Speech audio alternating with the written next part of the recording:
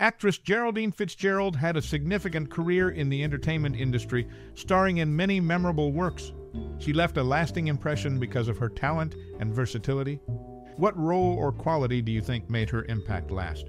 Share your favorite memories or experiences with this classic actor below. Stay tuned for more interesting facts about Fitzgerald in this video.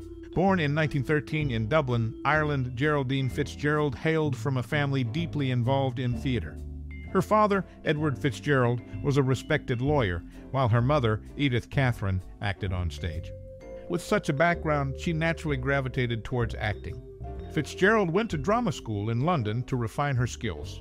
In 1934, she made her stage debut at the Gate Theatre in Dublin before moving on to London's West End. Hollywood noticed her talent, and she debuted in the film Dark Victory in 1939. From there, her career in American cinema took off. Throughout her journey, she tackled various roles in both serious and comedic films, earning praise for her emotional depth. One standout performance was in Wuthering Heights, where she played Isabella Linton. Despite challenges like being blacklisted during the McCarthy era, she persisted and continued to thrive. Fitzgerald received acclaim for her work on stage, screen, and television, earning nominations for prestigious awards like the Academy Award and the Tony Award. Her early exposure to the arts and dedication to her craft shaped her into the actress she became, inspiring many in the industry. Her story underscores the importance of talent, hard work, and perseverance in achieving one's dreams. Geraldine Fitzgerald, who hailed from Dublin and began her career at the Gate Theatre, worked with Orson Welles. She's known for her roles in Wuthering Heights and her family ties to actress Tara Fitzgerald and director Michael Lindsay Hogg. In New York City, she received recognition for her efforts in providing theater opportunities for underprivileged youth. In the movie Wuthering Heights, she played Isabella Linton, bringing depth to the character's journey. Throughout her career, she showcased versatility, captivating audiences on stage and screen. Her authentic portrayals earned her praise and admiration. Beyond her performances, Fitzgerald advocated for social causes and used theater as a tool for empowerment.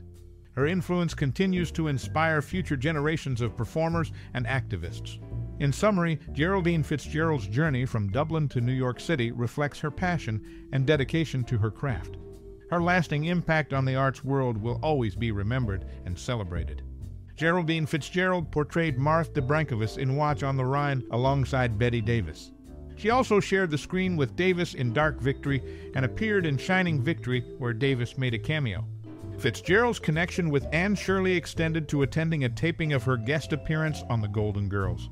Alongside B. Jonathan Renkamp, she established the Everman Street Theater, which involved children from diverse backgrounds as street performers.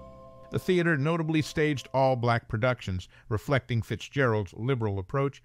Her contributions to the arts, both on screen and off, left a lasting impact. Geraldine Fitzgerald, the actress, had a notable connection with Vivien Leigh as they were schoolmates. She formed a lifelong friendship with Irish actress Maureen O'Sullivan.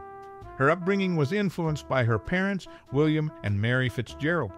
William, a solicitor, had notable clients like William Butler Yeats and James Joyce. They frequented the family home when she was young. Her first husband, Edward Lindsay Hogg, aimed to be a songwriter. They relocated to New York from England in 1938 for his career. Her second husband, Stuart Sheftel, had a family history tied to the Titanic tragedy. He was a successful businessman involved in projects like co-founding New York's Pan Am Building. He developed an admiration for her after watching her in the movie Wilson and sought an introduction through a mutual friend, Martin Gable. Her life intertwined with notable figures and events shaping her journey in the world of acting. Geraldine Fitzgerald, known for her roles in various films, was buried at Woodlawn Cemetery in Bronx, New York, in Chestnut Hill, Section 111, Lot 12E4 and 61, the Sheftel family plot. Notably, she played Isabella in Wuthering Heights, earning her only Oscar nomination. Surprisingly, she was only 21 years older than Dudley Moore, her on-screen grandson in Arthur and Arthur II on the Rocks. Throughout her impressive career, she took on different characters, captivating audiences with her talent. From her emotional performances in serious movies to her funny timing in lighter ones, Fitzgerald left a lasting impression on the big screen. Her acting continues to connect with viewers, showing her versatility and dedication. Aside from her work in movies, Fitzgerald's impact goes beyond acting. She was respected not just for her on-screen work, but also for her charity work and dedication to various causes. Her involvement in the arts and society shows her lasting influence. As fans and admirers look back on her life and career, it's clear that Geraldine Fitzgerald's spirit lives on through the timeless characters she portrayed, inspiring future actors and filmmakers. Her influence remains in the history of movies, a sign of her lasting talent and influence. Geraldine Fitzgerald, mother of director Michael Lindsay Hogg, lived a life filled with the glitz and drama of Hollywood. Her story, with many twists and turns, includes a significant relationship with Orson Welles, a famous figure both on and off the screen, which had a big effect on her family's history. Welles played a crucial role in shaping not just her life, but also that of her son, Michael. Amidst her personal whirlwind, she also made her mark in the film industry. Her talent shone in popular movies such as Wuthering Heights, Dark Victory, and Watch on the Rhine. These roles propelled her into the limelight and earned her a place among Hollywood's elite during its golden era. Alongside her movie successes, she navigated the complexities of relationships, including her marriage to Stuart Sheftel, which resulted in a daughter named Susan Sheftel. Geraldine Fitzgerald's life was painted with success and controversy, each contributing to the story of a woman who defied norms.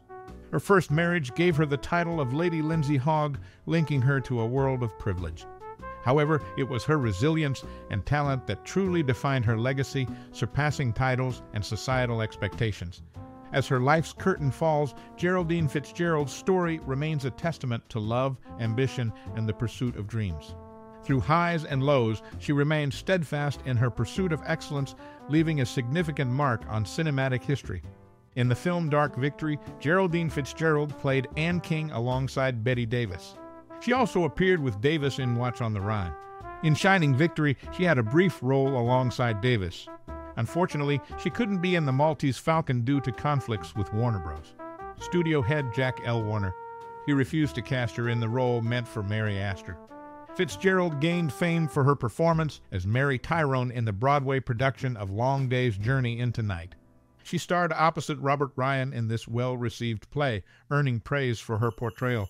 Fitzgerald's versatility and talent captivated audiences and critics alike, establishing her as a formidable presence in both film and theater. Her work continues to inspire aspiring actors worldwide. This narrative reflects her lasting influence on the entertainment industry. Geraldine Fitzgerald, a renowned actress, was surprisingly left out of the memorial tribute section during the 78th Annual Academy Awards in 2006. This part of the show pays homage to artists who have passed away in the year since the previous ceremony. Despite her nomination for an Academy Award in 1940 and her roles in memorable films, she was not included in the tribute. In the movie Love Spell, also known as Tristan and Isolde, her performance was filmed in 1979 but remained unreleased until later. In Arthur, she played Martha Bach. Interestingly, all the actors who portrayed parents in this film passed away in 2005. Geraldine Fitzgerald, Thomas Barber, Barney Martin, and Stephen Elliott. These instances provide insight into the diverse experiences of her career.